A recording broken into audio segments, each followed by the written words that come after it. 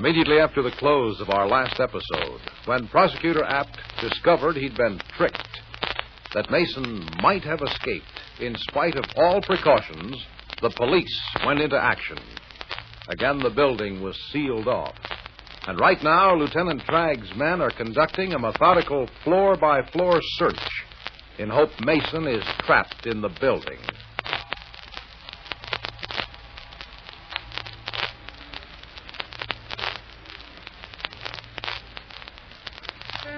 But at this same time, many blocks away, a taxi stops at a crowded intersection.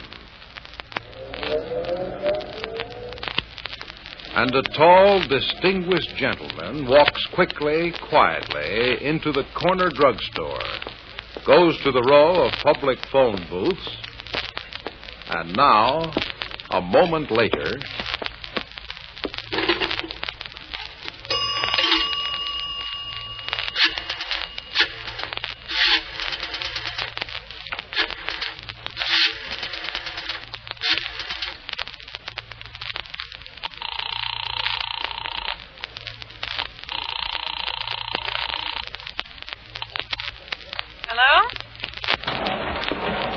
This, Mrs. Jacobson. Yes. Who's it? How are you, Helen? Well, I'm... Mr. No, wait, Helen, wait. You don't know my name. I don't... What? You might think you know who this is speaking, but if I don't tell you, then you don't actually know. Oh. So in case anyone should happen to ask you, you can't say who called you because you don't know. I've got it. Jake there? No, he's on the story. Everybody's on the story. I'll bet it's a good one. It's getting better all the time. Yes, well, I can't let it get much better. No? Hey, how'd you get away? Out the door. Jake said they roped off the building. Well, they unroped it long enough for me to... look, Helen, I'm rather busy right now, if you know what I mean. I can guess. So let's save the explanations for later, hmm? Sure. What can I... I'm calling about a special delivery letter. Letter? Yes, you'll get it in the morning. That's nice, I guess. Helen, the material in that envelope is important. I didn't dare leave it in the office with Apt and Tragg around. Oh. And I didn't dare carry it with me. Seeing as how you might be detained? So I took the liberty of mailing it to you. Well, that's okay. Where do I bring it? You don't. You give it to Della. Huh? She mails it to me. I give it back? That's it. Yeah, but Della might be held. No, she'll get away after you call her. Why not let me bring the stuff to you? Absolutely no. I'm asking for your help, but only up to a point. Well, but... Now, no argument, Helen. Okay. When do I give it to Della? Well, that is something of a problem. You see, Della is in a little trouble herself. Oh, then they are holding her. Well, she can get away anytime she wants to, but... Huh? She doesn't know that I've escaped. Oh, so she'll be... She's probably in my office under guard and not causing trouble because she doesn't know which way to jump. Now, if she knows that you know about that letter, she'll know I told you and that I'm okay, but you will have to be careful. You got that? I've got it, stranger. Huh? I said stranger, because you are a stranger. I don't know who you are. Now, what is it you want me to get over to her?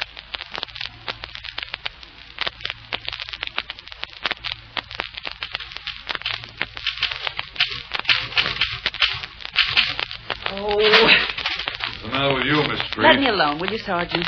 What are you looking so sour about? What are you looking so sour about? Me?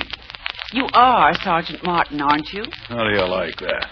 She tries to cover up how nervous she is by working, then gets mad at me when... I suppose you're not nervous? Then why are you chewing that cigarette? Huh? Why don't you light it? Oh. Instead of chewing it. Now listen. And take your hat off in this office. Oh, quit riding All me. right, quit picking at me. All right. I know you're trouble, Miss Street, but you think your boss is still in the building. I do? Well, he better be. Tell me, Sergeant. Now listen. Since I've got to stay here and look at you, tell me something. Tell you what? What did the lieutenant say? Huh? Lieutenant Tragg, you know. Oh, yeah. I know. What did he say? Lieutenant's okay. Oh, then he wasn't mad at you. I made a perfectly natural mistake. Oh. When the lieutenant stops seeing red, he'll understand. Oh. Only one thing with Mr. Apt jumping on the lieutenant. Now, don't answer that. What? Don't touch that phone. Don't you be silly. Look, I'm the law, Miss Street. I was told what to do. I'll answer it. Yeah? Huh? No, there's no Mrs. Jacobson here. Martin. Oh, this is Mrs. Jacobson. Let me speak to her, Martin. Now, just a minute. Give me the phone. You ought to contact nobody, Miss Street. That's orders. But why? I can't help it. What if it's an important message? That's just it. You're to get no messages. Oh, wait a minute. Now what? I think I'll let you talk to her. But I'll be listening through the switchboard. That's an invasion of privacy. Suit yourself. Either I listen or you don't talk. Oh, all right. Okay, I've got the switchboard phone cut in now. Helen? Hey, what's going on in your office? Everything. And who's that man? That was no man. That was an ape called Sergeant Martin. Who? Lieutenant Tragg's assistant. Say hello to the lady, Sergeant. Hey! Sergeant Martin, meet Mrs. Jacobson. Oh. My, he doesn't sound happy. Just ignore him, Helen. Is he still there? With the other phone clutched in his hairy little fist. Now, you listen. I'm glad you called, Helen. Oh, troubles? Well, you mean you haven't heard? Part of it. You don't sound too happy either. Because I don't know anything. I can't even think. I'm so worried. They're searching the building, and if they find Perry... And they will. You be quiet. I'm sorry you feel that way, Della. I can sympathize. I've got troubles, too. What? Well, you know that dress pattern you sent me? Dress pattern? Yeah, the dress pattern you sent me by special delivery. Oh, the dress pattern. Yes, it got there all right? Well, it got here in perfect shape, Della, but it's a size too large. Oh, Helen. You'll have to return it. Oh, really? Only a couple of dames carry on It's over a very dress special pattern, too. Another thing, I don't understand the directions. What about meeting me in the morning? Morning? In the coffee shop for breakfast, say 8:30? Yes, that'll be fine. Well, then you can explain and tell me what to do. All right, Helen, it's a date. Now, you'll be able to get away. The trouble and all, you don't think they'll hold you? I'm sure they won't. You're positive? Positive. In fact, the guy for me to see just walked in the door. I'll see you, Helen. What's the meaning of this, Martin? It's okay, Mr. Apt. Some dame jawing about a dress pattern. A what? Dress pattern. Ah. Well, any luck so far? No, but we'll keep looking. It'll take most of the night to search through the whole building, Mr. Apt. Very And I think probably. you should know that I don't intend to stay here that long. Oh, you don't?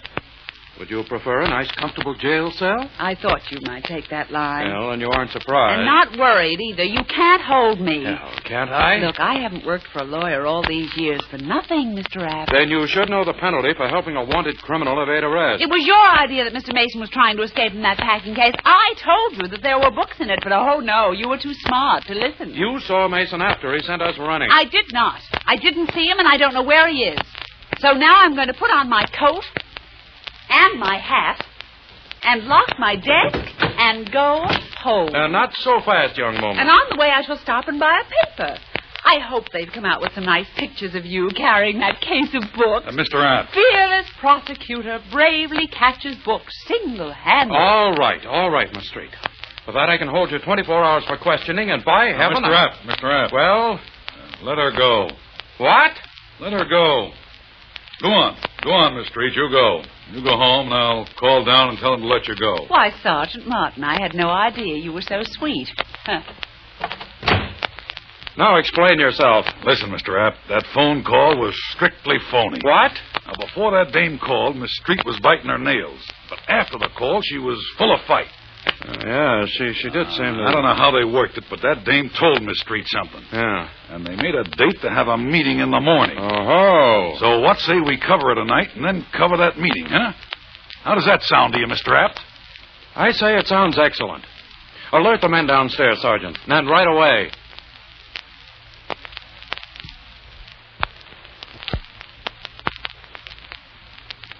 Well, it seems that Sergeant Martin was listening a bit more closely than Della realized.